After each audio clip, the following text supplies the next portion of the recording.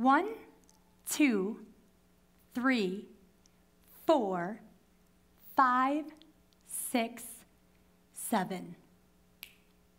Within 7 seconds of me walking on this stage, you made some assumptions about me. You can laugh. You did. And it's okay, we all make assumptions. It's human nature. It's not wrong. What is wrong, though, is when we don't take the time to check out our assumptions and we believe everything we think. That can be destructive.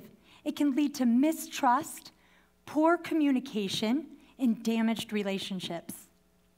Later, I'm going to share with you how you can dispel those assumptions with a concept here in the jar.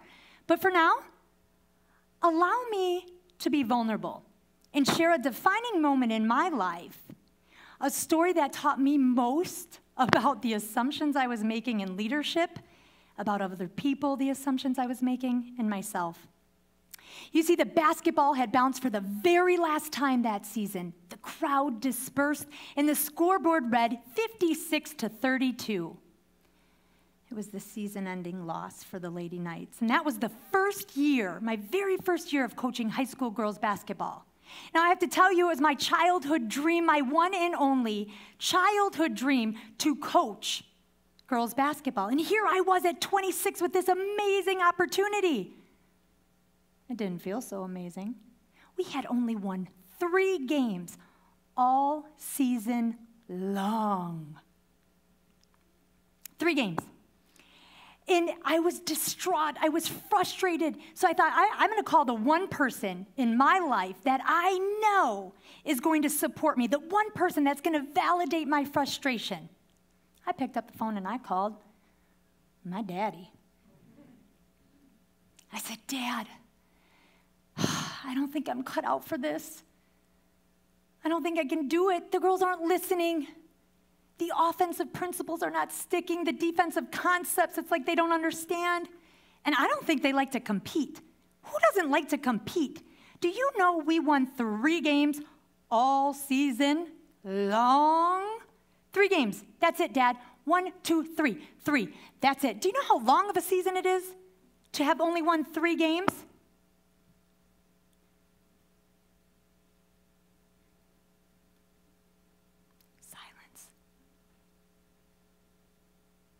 Still silent. Now, you have to know one thing about my dad. He is a tough Italian man, very direct. And when he loves you hard.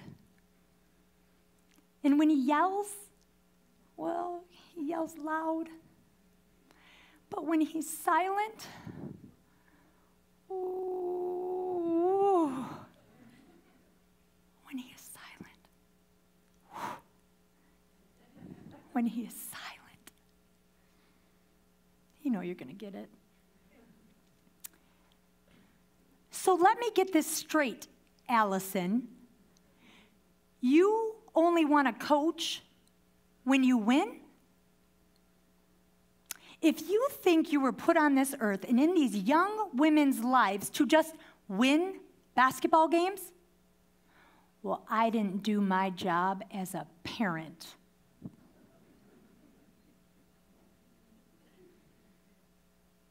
You see, my sweet daughter, you were placed in these young women's lives to teach them how to be confident.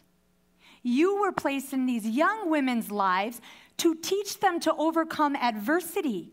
You were placed in these young women's lives to show them what teamwork looks like and to show them how to set up goals and exceed their own expectations. And if you happen to win more than you lose, that's just icing on the cake, baby. I called for support. Didn't get that. I called for him to validate my venting and my frustration that it was pointed in the right direction. At the players, not me. Well, I didn't get that. Oh, no, I didn't get that at all. I got something much more.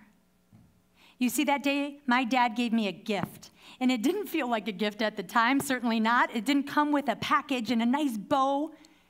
It was a gift nonetheless. He gave me the gift of humility. You see, I was the problem.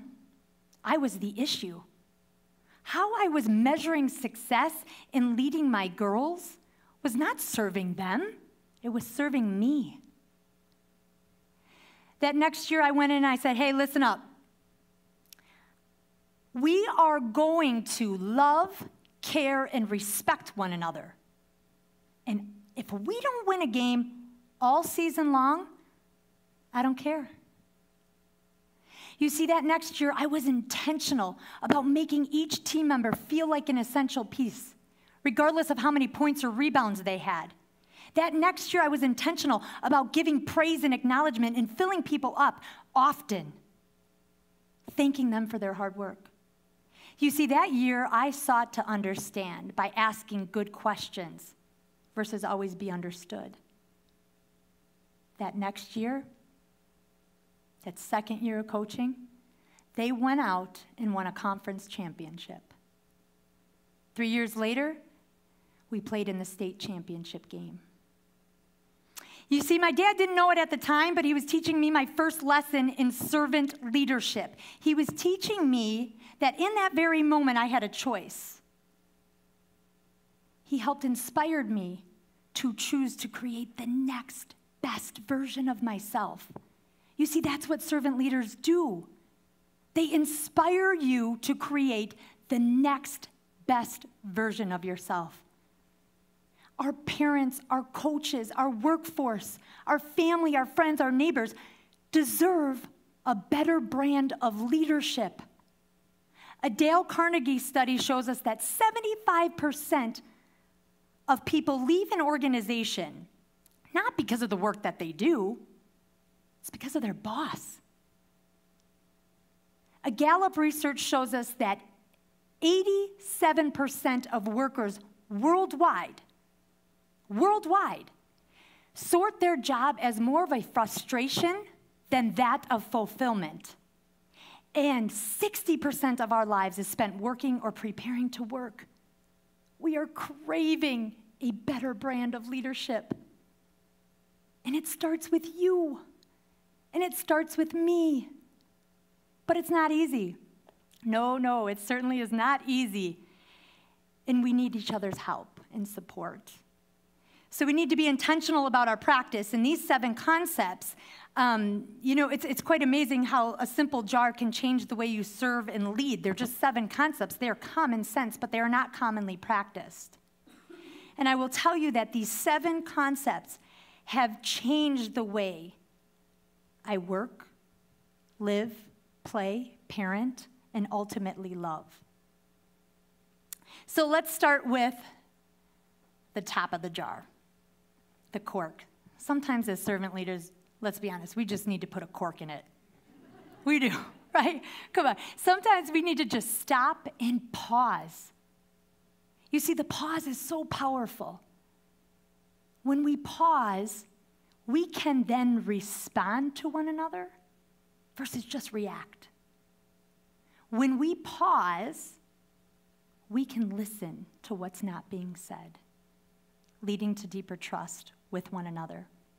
The next concept is the puzzle piece, and I'm not talking about what you've normally heard, like the essential piece, like, oh, make sure everybody feels like an essential piece of the puzzle. That's hard to do. You can't make someone feel that way. But you know what servant leaders do? They provide the conditions in a workplace for people to come and be exactly who they were meant to be. Servant leaders believe that when they allow their people the permission to be exactly who they were meant to be, and they bring their warts, their wounds, their scars, they will also bring their creativity, their passion, and their beauty marks, resulting in a deeper level of confidence. The next one, praise and acknowledgement. So servant leaders understand that we all walk around with an invisible bucket.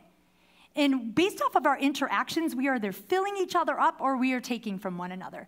Servant leaders are intentional about filling people up, and they do it often.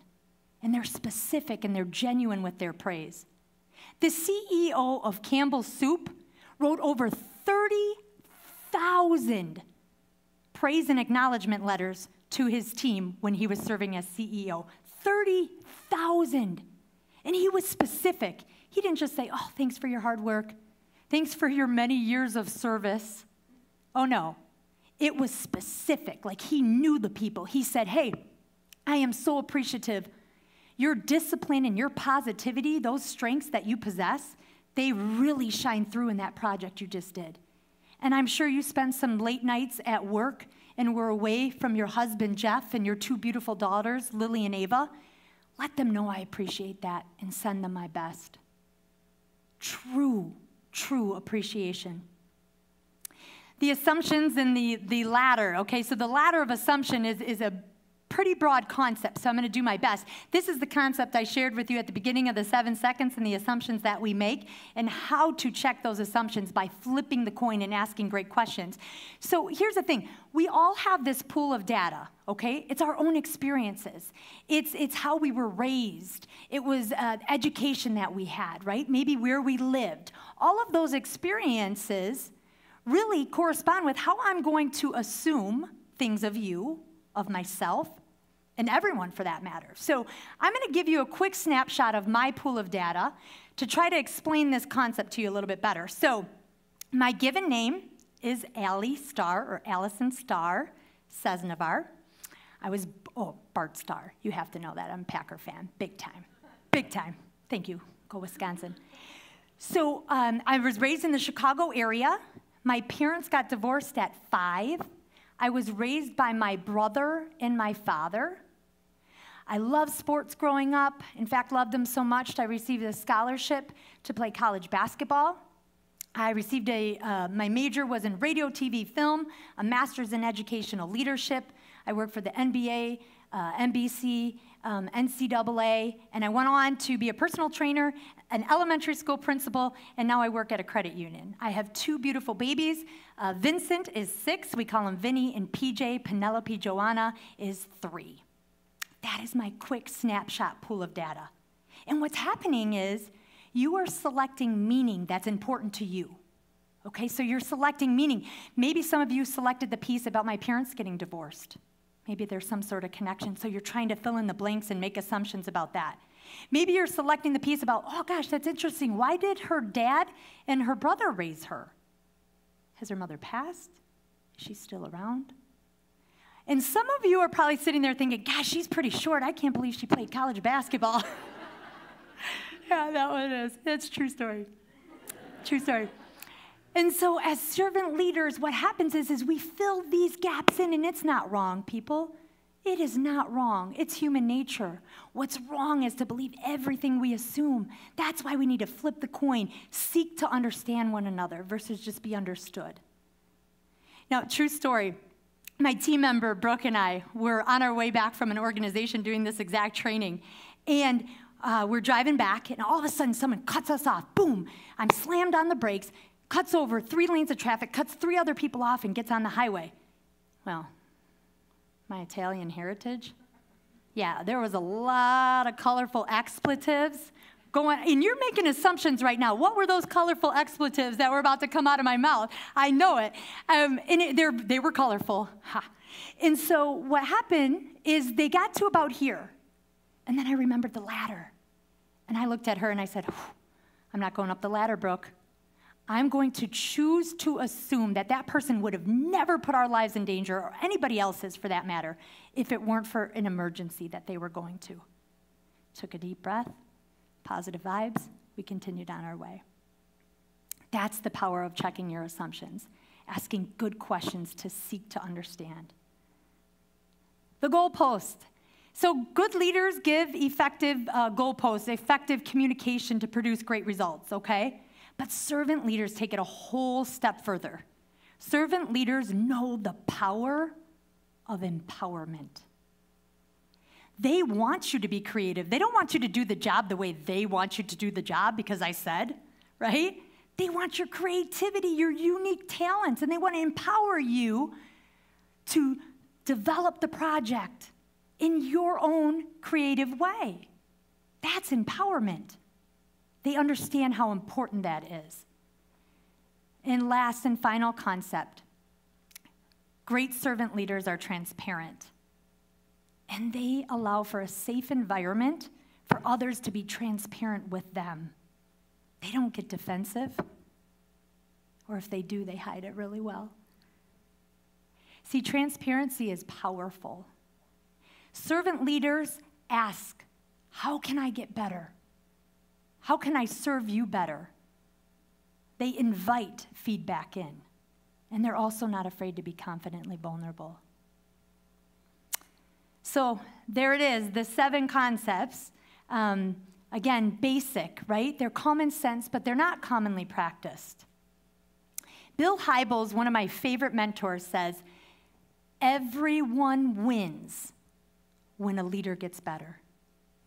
Everyone wins when a leader gets better. And so you've got some decisions to make today. How are you going to live out these 7 concepts? Are you going to fill people up with specific and genuine praise? Are you going to be authentic and transparent with your communication? Are you going to ask great questions and seek to understand and then pause to hear the response?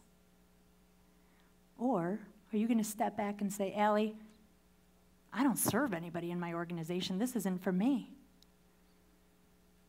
I want you to step forward, and I'm going to challenge you to think about it like this. You, my friends, lead the most important person in this world, yourself.